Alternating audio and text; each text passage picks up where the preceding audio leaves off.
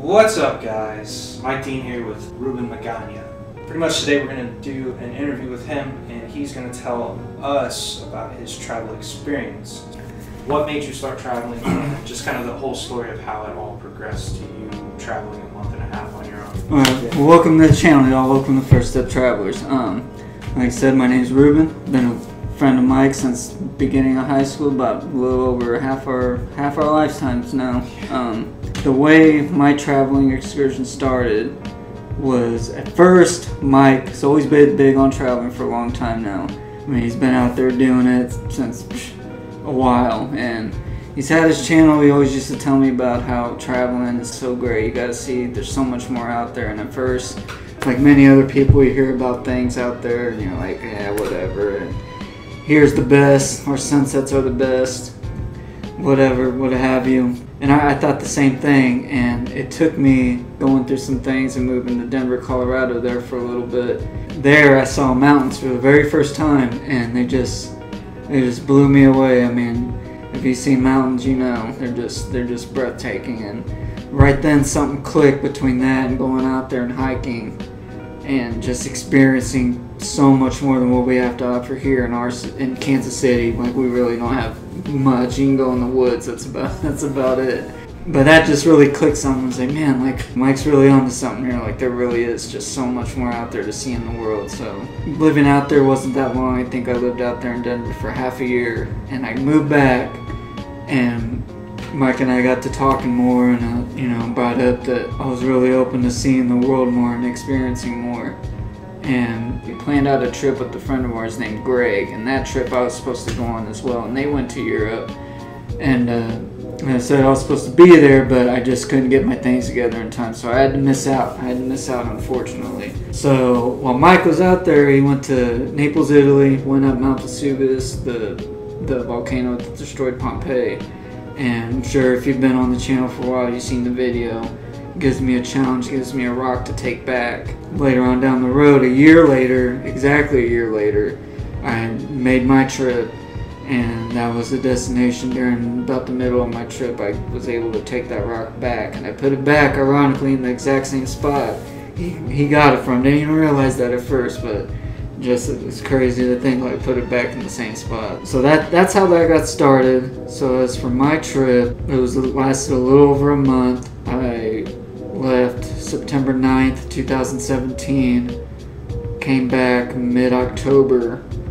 I went to 5 countries. I went to Ireland, I went to the Netherlands, just went to Amsterdam, went to Germany, went to Italy, and I went to Greece. Spent a good amount of time in each one. Definitely spent more time in Ireland and Greece than anywhere else, but it was really something. It was definitely the way we traveled, the way Mike introduced me to traveling, definitely has more of an experience versus if you went down to Mexico, and stayed in a resort and just saw the beach. The same shit you see when you scroll on social media, and it's like, I went to Mexico, I did this and that, but it's like you're just in a hotel and you're just posting the same pictures of the beach and your drinks everyone else is posting. But our kind of traveling really light and getting out there, really feeling the communities more, really meeting people more. I mean, it's just a completely different taste of traveling versus the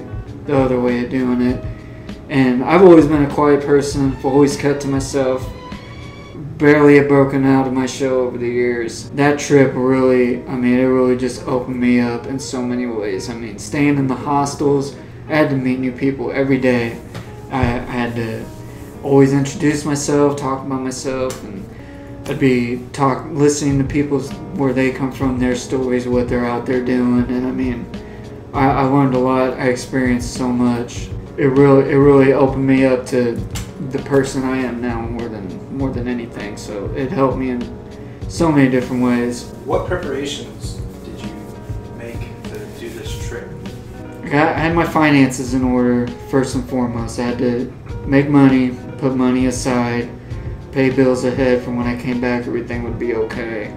Figure out what I would need on the trip, clothing wise, supplies wise. Prepared myself mentally. I knew firsthand, like I said a second ago, that I would have to meet new people every day and talk a lot. So I was preparing myself for that.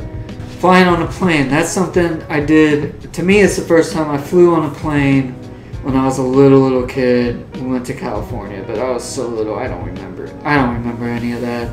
But maybe I was a little bit nervous, not as much as I thought I was going to be. But when I got on the plane, I mean, it was just like, I felt like I had done it before. Like, it was like I had been doing it for years. As weird as that sound, I had sat next to this lady. She was from Ireland. She was flying back. She was super nice, super friendly. I told her it was my first time really flying, and she alleviated a lot of that stress, told me it was fine, and we drank. It was an 8.5-hour flight, and we drank wine. We drank that free wine like the whole time. I mean, maybe up until the last hour of the trip flying there, we were drinking the wine. So I was pretty, I was feeling pretty good. But the flying itself was great. Like, and then everything else, all the other flights I had to take between hopping the countries, it was nothing. It was just like getting on a bus to go around. So, I mean, if it's your first time ever flying, I mean, just get on there. You'll be on there. They'll take off. You'll be like, man, why the hell was I afraid? This whole time. So, how did you deal with the time change? The time change was rough at first. Like I said, flying into Ireland from here in the Midwest, that time change completely flip-flopped. And when I flew out of here, I think it was early afternoon if I remember right. And out there, I think it was close to 6 a.m. when we got in there, and I couldn't check into my hostel until 2 in the afternoon. So, so we were drinking the whole flight, so I was pretty messed up. I was just stumbling around Dublin like the whole morning. I ate, I think the first 2 days I just slept hardcore in the hostel, and then I got to hanging out and adventuring. Tell us about your plan that you had. Did you have a plan, or did you just go? I had somewhat of a plan. Definitely the main focus of the trip was to get that rock back above the volcano. And then Ireland itself was a big main thing. Like I said, the trip before, Mike and our friend Greg went there, and I really wanted a taste of that. So I hit Dublin first, then when I flew out and hit the other countries, I came back and spent a good amount of time there. So I got to see more. The plans out there, I wanted to see Spain, but they had some things going on.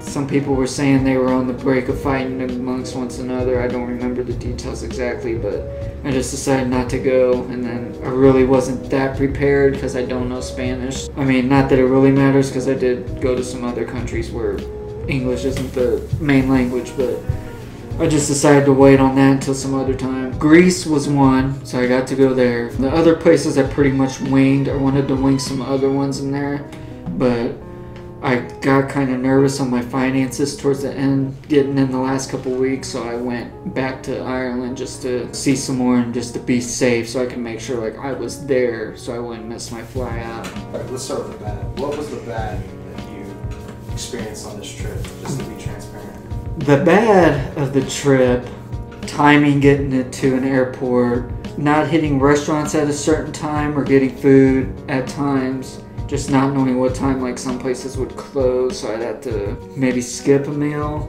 Not planning out getting to a couple places. I know there were some places I could have taken a bus or something, but I decided to walk. But really, I mean, that wasn't that bad. The experience of that was pretty good. There wasn't that much bad, really. Though I think the worst part was when I landed in Dublin that first day and I was super drunk off that wine, and I was stumbling around and I couldn't check in my hostel. That was the worst. That was the worst part. That was the worst part. That really was. That was really rough. And what would you say was like the good that came out of the trip? The good that came out was, where do I begin? First, I think about my trip every day. It's been 3 years now. I think about all of it every single day since then. Just seeing new things, meeting new people, trying new foods, even some of the foods we have here, just trying them there. Their ingredients and stuff is just, it's just so damn good. I had a Whopper from Burger King in Amsterdam, and it was like, you think it was like from a 10-star restaurant here, like it just blew me away. Just just so much was great. I mean, I broke so many barriers, like the flying, rode across a ferry in the Mediterranean to get from mainland Greece to the island to Crete. I mean, there's just so much good. I mean, you get out there and you really do this kind of traveling. Just the good out there is just, I mean, I don't know what else to add to that. What would you say to someone who's been thinking about traveling, but hasn't done it yet, just putting it off?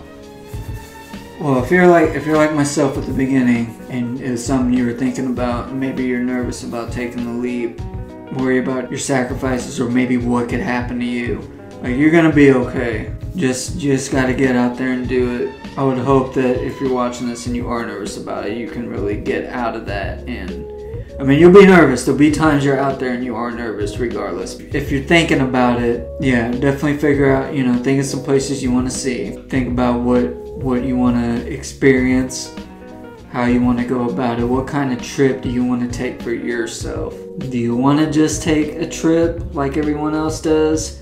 Do you want to sit in a hotel, sit in a resort? You want to just sit on a beach? I mean, beaches are great, but I mean, you want to just like do the norm, or do you want to really, really want to travel? You really want to like put your feet on the ground and walk through other people's lands and experience their cultures and everything they have to offer. Hopefully, motivation for you is you really haven't gotten to experience much in life, or to really see anything outside of your city, that you do realize there's so much more out there. There's amazing experiences to be had. Like I said, if you're like me and you're on the fence about it and you really didn't see anything besides, like I said, your city, I didn't see nothing outside of seeing those mountains in Colorado at first when I moved out there. I mean, something's got to click at some point in time. If it's in you to experience more and do more, and you feel that little flame in you, like feed that bad boy. Do your research, get your things in order, prepare. Just be brave, be courageous with it. I mean, you got nothing to lose. You're gonna be all right. I believe in anyone out there that wants to strive for something else, experience something else. I mean, I did it. It changed me. It changed everything. It changed everything for me. Like, I can't wait to get back out there and do more. I think about it every day. Like I said, every day I think about it. So I don't know what else to say, what I haven't said before. Like and subscribe. Like and subscribe.